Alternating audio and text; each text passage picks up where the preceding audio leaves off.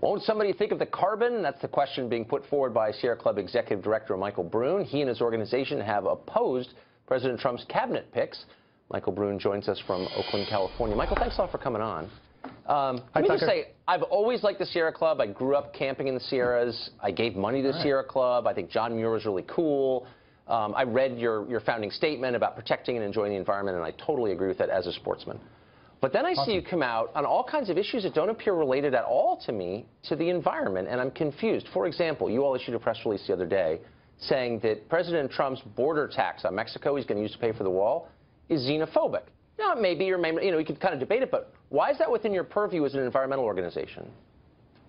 Well, look, that's part of the Sierra Club's job. Our mission is to explore, enjoy, and protect the planet, and we don't think that separating some parts of America from others is a good way to do that. The Sierra Club stands to protect the rights of all Americans to have clean air, clean water, and a healthy democracy in order to fight for their rights. If we start to deny a pathway to citizenship for millions of Americans, then those are the Americans who won't have an ability to use our democracy to fight for a better world. But it seems a little bit of a stretch. But so are you against putting gates on the national parks? Because that kind of divides the country.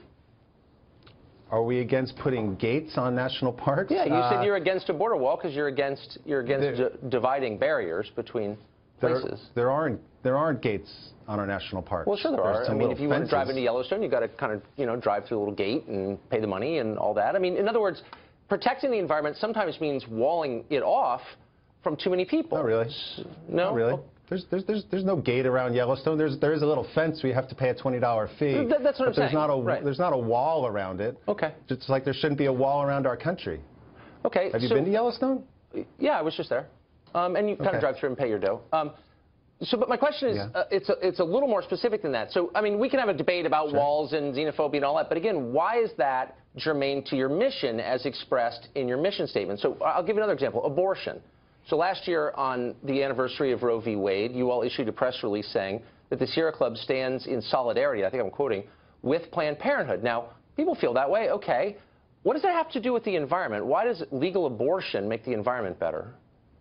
Well, we believe in empowering women's rights. We think that women who have rights and who have the ability to have choice about their reproductive, make their own reproductive choices, will help to produce strong families and will help to protect the environment at the same time. Sierra Club is pro-choice. But why? I mean, I get that you're pro-choice. That's fine.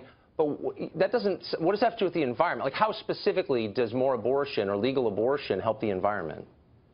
Well, it helps to address the number of people that we have on this planet.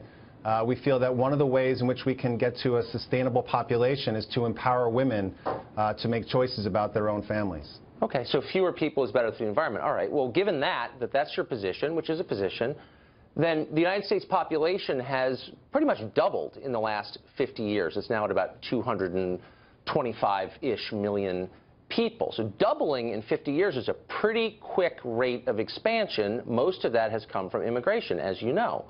So why would the Sierra Club, if it's concerned about population's effect on the environment, and you should be, in my view, why would you be agitating for more immigration? We're not agitating for more immigration. We believe that the people who are in America should have a pathway to citizenship. Well, but you're against the wall. Well, sure, but I mean, if they're here illegally, why wouldn't it be better for the environment to make them leave? That would be fewer people. Crowded countries are tougher on the environment, obviously, as you well know. So why wouldn't it be better for the environment to have fewer people here? Because it's wrong, Tucker. I live in California. I have undocumented immigrants who are on my son's Little League team. They go to my children's school. These are families. These are people who are part of our economy. They're part of our environment. When we go to parks, we play with them. We hang out with them. These are folks who shouldn't be deported just because of your political beliefs or other people's political beliefs. No, but I'm not arguing for their deportation. I'm not arguing for their deportation. We don't think it's good environmental policy. We don't think it's good national policy. Nothing to do with the environment, and neither does transgender rights. Now, you could argue that it's great, transgender bathrooms are great, and that's legitimate. I mean, I think it's a fair argument. It has nothing to do with the environment, and yet you've issued a press release saying, and I'm quoting, the lack of access to safe restrooms for transgender nonconforming citizens is an urgent matter. It may be. Why is it an urgent matter for the Sierra Club? What does that have to do with the environment? Again, we think it's the right thing to do. The Sierra Club is the country's oldest and largest environmental organization.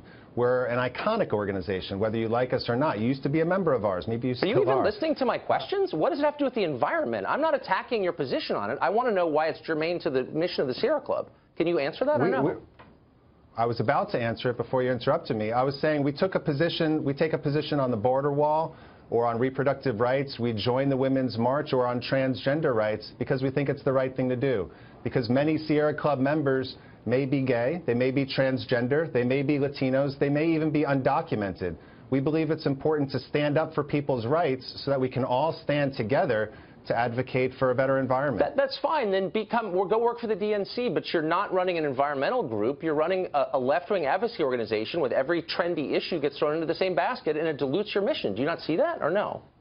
I most definitely am running an environmental group. I thought that's what we were going to be talking about today. The other issues that we're working on. The Sierra Club is working hard to transition off of fossil fuels, to move towards clean energy. That's fine. We've been working diligently and having great success at protecting millions of acres of public lands. Okay. We also take positions that our members care about that might not be the traditional issues that you grew up on, but they're important to our members, and the Sierra Club members I'm just saying you're turning off a lot of people like me who care about the environment and want to help.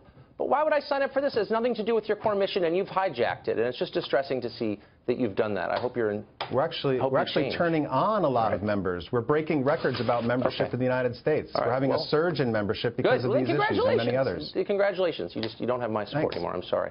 Thanks, Michael. All right, Tucker.